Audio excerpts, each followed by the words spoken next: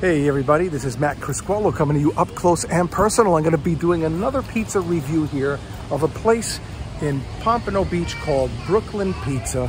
I've never been here before, but I drive by it quite a bit, and I'm going to go check it out and see what it's all about. Now, as I look at the place from the outside, it looks like a pretty decent little pizza joint. Looks like fun.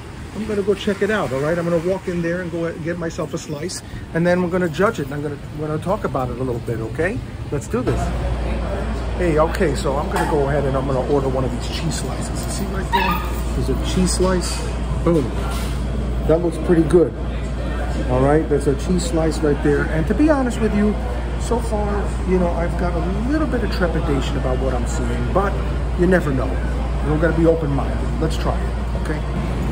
All right, so check it out. Now, what I know, there's a couple of things I noticed. You got the red and the white and black, which is like a real, strong branding choice. I get it. That's nice. It's simple. And I noticed back there they have one of those dough express. You know that pizza? It's a pizza press that takes the skill and the level of skill out of having to make a pizza, because you don't have to know how to pound it out by hand. You can use that machine over there. Notice that they have like a conveyor toaster oven right there. Now in the back, I'm assuming they have a big pizza oven, but it's also a conveyor type of pizza. So now conveyor oven types of pizzerias to me are generally designed around low skill, and also to be able to make pizzas in a regulated way so that you don't have to worry about consistency. You put it in one end, it's like a big giant toaster, and it comes out the other end. However, the pizza never touches a hearth, which is like a piece of concrete type of material, and that does affect the flavor, because every little detail of the pizza making process does affect the flavor. The ingredients, the water, the cheese, the methods of cooking, the way you touch the dough, the human touch, how much pressure you put on it with your hands and all that stuff. And even to be more metaphysical about it, even the amount of love and attention and care that whoever's cooking the pizza takes. So here we go. Now we're going to check this out, okay? Thank you very much. I appreciate it. All right, so you too. So here is the pizza. So this pizza right here has, now in my opinion, they're not using the highest quality of whole milk mozzarella. I can tell that it's not like a whole milk type. And I can also smell that it's got that kind of like fast foody kind of pizza smell to it. It doesn't have exactly like what I was looking for, but I do like that it's got like a thin thing going on, and I like that. So I'm going to sit down over here and I'm going to try this pizza and see what it's all about. Now let's look. Now if you look at the bottom of the pizza, you see the way you could see. I don't know if you see that, but you can see not really leoparding. You can see the marks of the conveyor belt screen on it.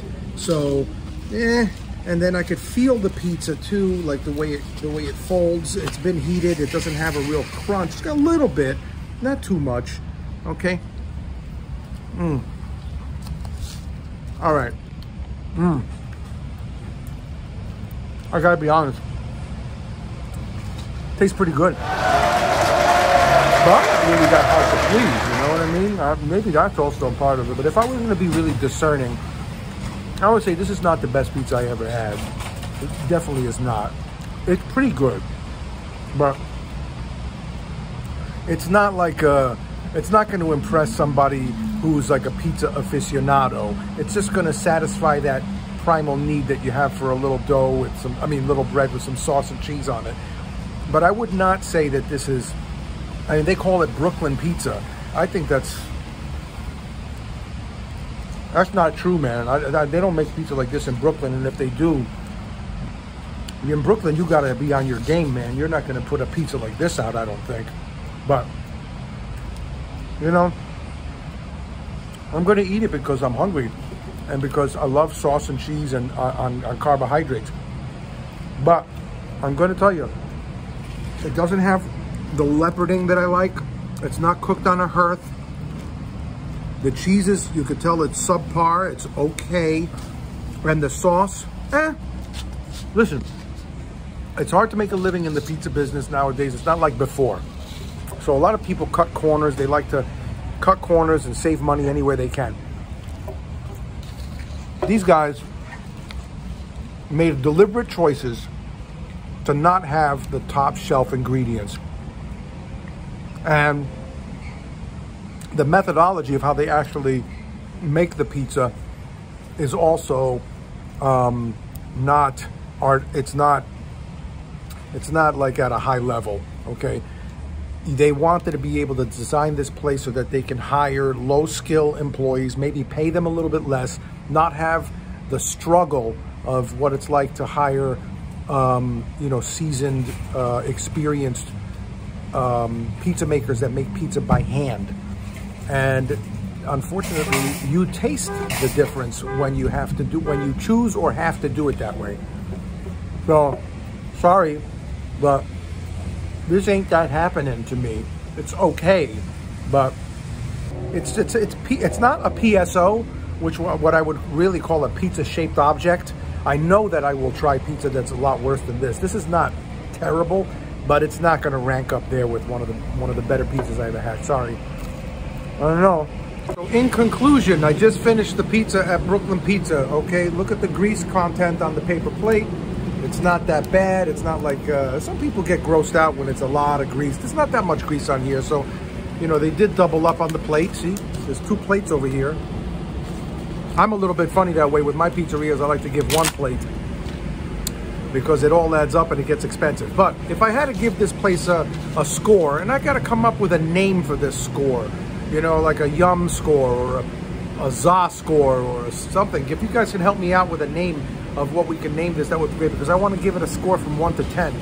Now, the pizza, for me, is getting judged on the ingredients and the overall taste, obviously.